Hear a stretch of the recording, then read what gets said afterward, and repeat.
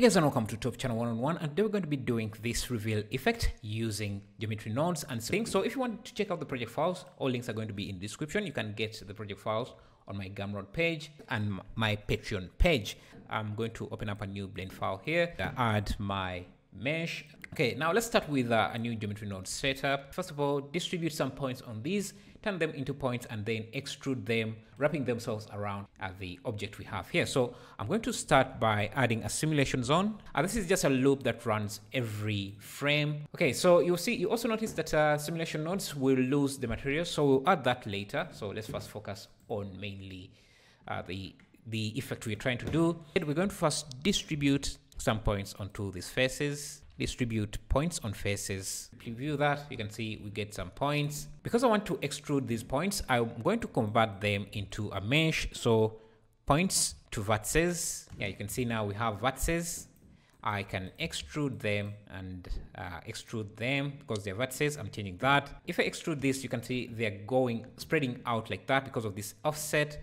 And if I turn this back to my spreadsheet, you will see the count of vertices increasing here. So if I play back, and at some point the count will go to millions. So right now you see we are at frame 13, the count is 1.4. So imagine if we run this for the length of the timeline, we're going to have a lot of vertices. And the reason for that is because this simulation zone, it runs everything inside here every frame. So it's extruding every vertex in the mesh every frame. And because we start off with just a few vertices, and then those vertices are also extruded for every frame, that's why you see the polygon counts really goes up exponentially. Because we only want to extrude the tip, we're going to use this top option that gets you the vertex that was extruded only. So I'm going to use that. I'll put it into the simulation output. We want to only extrude the top vertices. The first time this runs, it's going to extrude these vertices once, and only the new vertices that we are extruded are going to be added into this selection here, and that will be reused into the simulation zone. So if I play back, you see that nothing happens because it's trying to extrude the previously extruded vertices, but on the first frame we don't really have anything extruded since it's our first time running the simulation. So it's trying to look for the last extruded vertices and it's not seeing anything. So to help it out, I'm just going to select every vertex as the initial selection. We are getting an extrusion, and our vertex count is now not as bad as we had it before. Frame 20 last time we had about 1.4 million. Now we have 3.7k vertices. So yeah, it shows that we're only extruding the tip, and that's what we want. We want just the tip.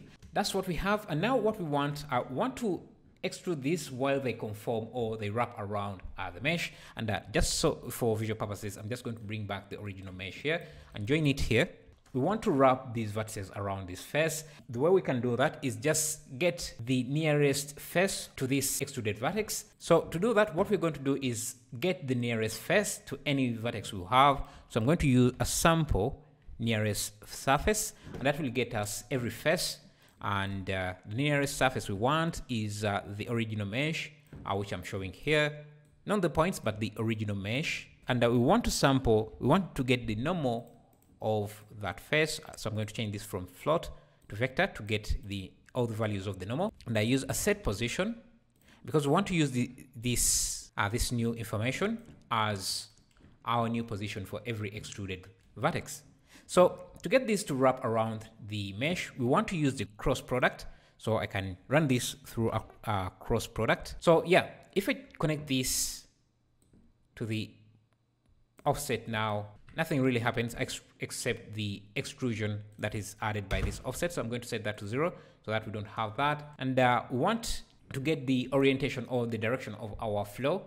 So I'm going to use the Z here, and we also need to set the selection of the points we want to move around. So I'm going to use this top selection as well. And now you see something happening. You can see these are now starting to rotate around the surface. It's extruding them really, really fast. We don't want that. So what I'm going to do is just scale this down using another vector math. You should have a scale value. Yeah, so you can see what we have. Yeah, so something like that. And you can see now they're wrapping around the mesh. For now, let me hide this original mesh by muting this node here. Yeah, there's a lot of things you could do here. Right now they're just going around the mesh, but if you want, you can try a different axis, and you see that they will now running in a different axis. If I do this for the X, I can do this for the Y, or even just use the normal of the curves themselves, and that will also create some interesting visuals. Or you can use a noise texture that can also produce some interesting effects. Yeah, you can see you can really create some interesting results like that. But I'm just interested in having them just run across the mesh.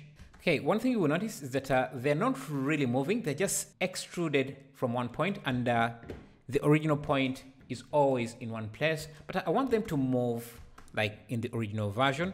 Curves have a trim function that can let us trim the tail, and that will give us the illusion of movement. So I'm just going to add some space here, and because we're going to use curve, I want to change this.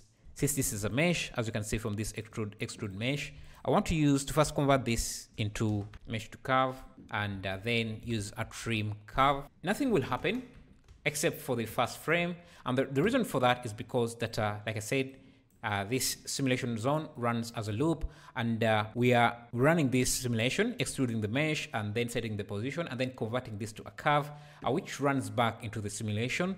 But this time, because the final output geometry is a curve from this trim, it enters this simulation once more on the second frame as a curve, and this extrude mesh only supports meshes. That's why it only works on the initial frame where it's still a mesh.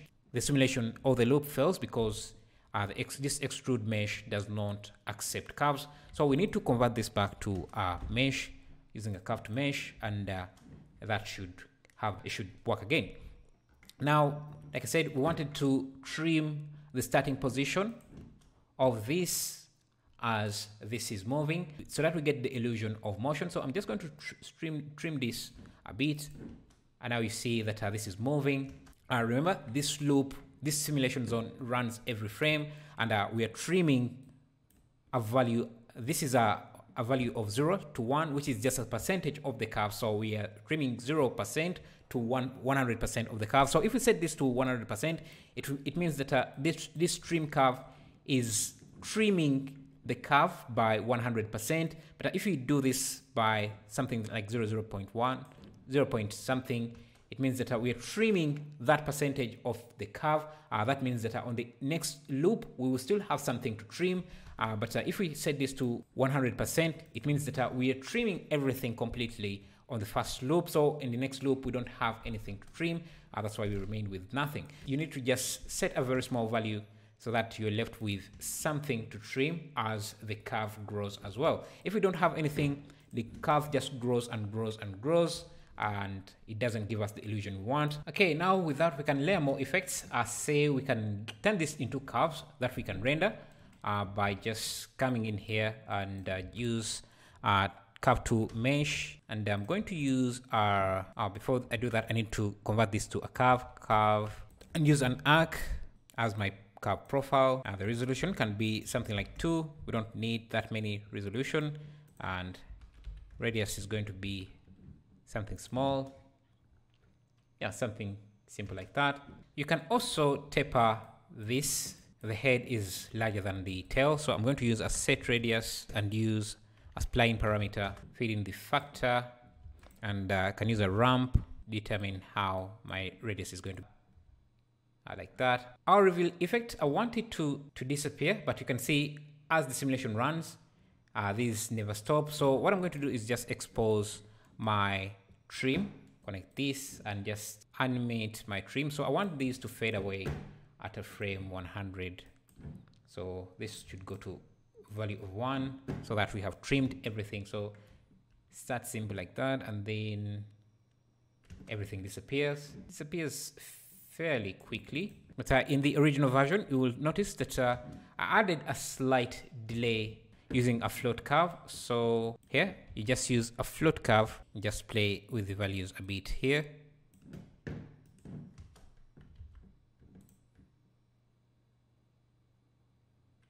Yeah, that gives us a nice disappearing effect. So we want to reveal the original mesh. Okay, so now we're going to create the reveal mask, which is just going to be a mask for every line that exists, basically creating a mask where each line is on the mesh, on the original mesh. And for that, we're going to use another simulation zone. So I'm going to add a simulation zone, and I'm just going to join the two. This hit play, everything still works. And this time we want to use the original mesh, which is basically the group input, this here. Okay, we lose the material, so I want to bring that back with a set material here, and use the copper metal hit play, and you see what we get. Okay, so our mask is going to be based off our geometry proximity, and we're targeting faces. So the target is going to be these lines here. So connect those. Now we can look at the distance using this output here, and you can see what we have. The reason why we have an extra simulation zone is because we want to store the this proximity mask into a named variable, call it mask, so that I can use it in the shader. So connect this. We can just use it without storing it, and just to show you what I mean. But the problem is that these lines move away. As they move, the mask is erased. So where they're not, the mask is erased. And we want the mask to persist for this revealing effect to work. So actually, let me just show you what I mean by using a color ramp to give us more contrast. So you see,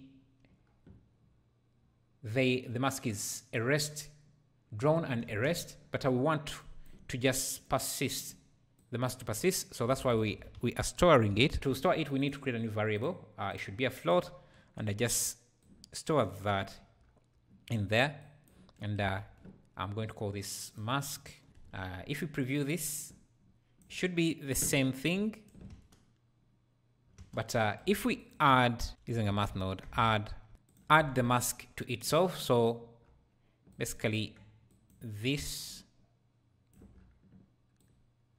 as the loop runs, we are adding other values together. So that's why you get, this becomes brighter and brighter until the entire thing is white. Now I'm just going to make this, can even just use a map range here so that the values never go to more than 1.